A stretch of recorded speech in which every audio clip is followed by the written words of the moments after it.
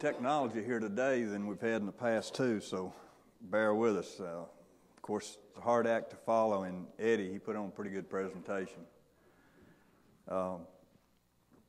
Just a note with trucking, I was at a DOT seminar put on by Liberty Mutual a couple of weeks ago. This was interesting to me, and probably all of you truckers or owners know this and realize it, but they told us that statistics show that 4 out of 5 accidents involving autos and tractor trailers, the accident was caused by the auto and not the truck. So, you know, you should be commended that you're that good of drivers or your employee that good of drivers.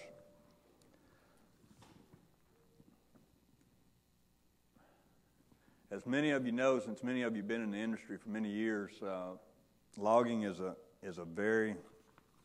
one of the most hazardous industries there is. Some statistics show it's 30 times more hazardous than an industry, a manufacturing industry. But as we go through what we've already seen so far and as we go forward, one of the things that I would like to make as a theme of what I'm showing you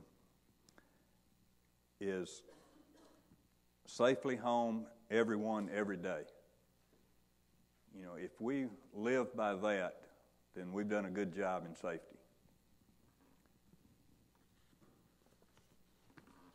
I'm going to give you a few statistics just to let you know, and I'm sure most of you know a lot of this, and it's not real current. There's not a lot of real current information out there. But between 1980 and 89, there were 6,400 U.S. workers died in industry-related work. Of those, 1,492 were logging-related deaths. So that's a fatality rate of 23 times greater for loggers than any other industry. Injury-wise, logging industry had 1,400 injuries per 100,000 workers, compared to only 8,000 per 100,000 workers for other industries. So you can see that logging is a very dangerous occupation.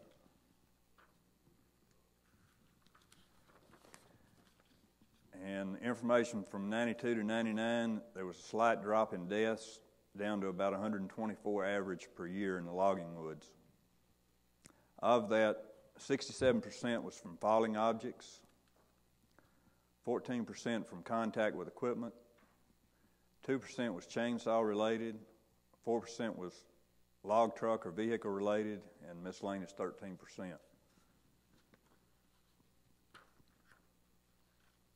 There was a study done in 1998, showing job-related industries and how they broke down percentage-wise. At that time, 8.9% was from mounting and dismounting vehicles, 6.9% from felling, 18.8% from maintenance and repair, 14.5% from operating, and 23.8% from topping and delimbing. Of course, we know that, and I'll show a little later, in the last few years when logging has gone more mechanized, those numbers have changed. But in 2008, in the U.S., there was 86,000 workers in the logging industry. There's 93 deaths, which is 30 times higher than any other industry. What's something you should be proud of and is amazing to me, as was said earlier, there was only 3 deaths in Region 6, which we're a part of. East Texas area, I think we've done a real good job. we don't contribute to these statistics as much as a lot of other areas of the country. So safety-wise, for the most part, you're doing a good job.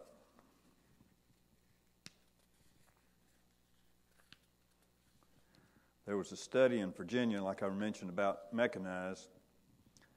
And between 1995 and 2000, there was 11 logging companies in the Virginia area that were studied.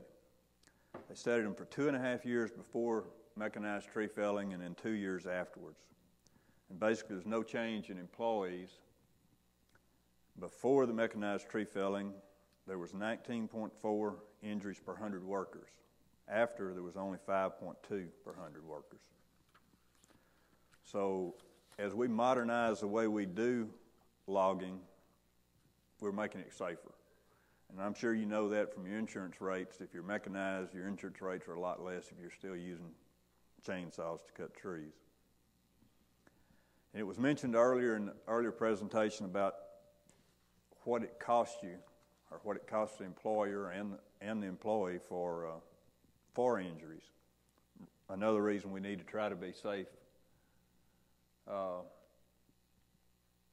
64% of the logging industry injuries cost under $5,000. 23% have a total cost of between $5,000 and $20,000, and there's only 12% that are cost over $20,000. Just to let you know what it costs, not in money necessarily, but in everything, what an employee pays for being injured. An employee, what it costs them is lost wages, could cost them doctor bills, hospital bills, physical pain and suffering, mental anguish, loss of time with family and friends, loss of productivity on and off the job, and relationship strains.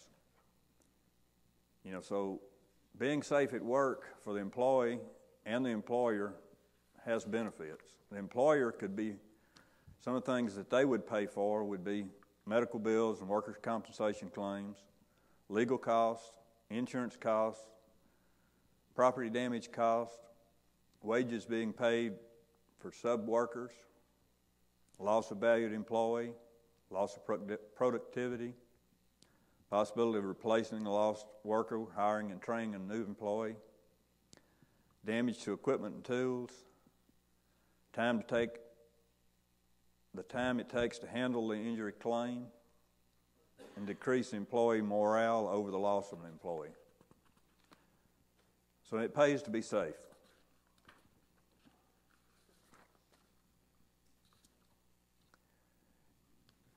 And in the logging industry, as in most other industries, 80% of all forestry-related accidents are caused by human factors.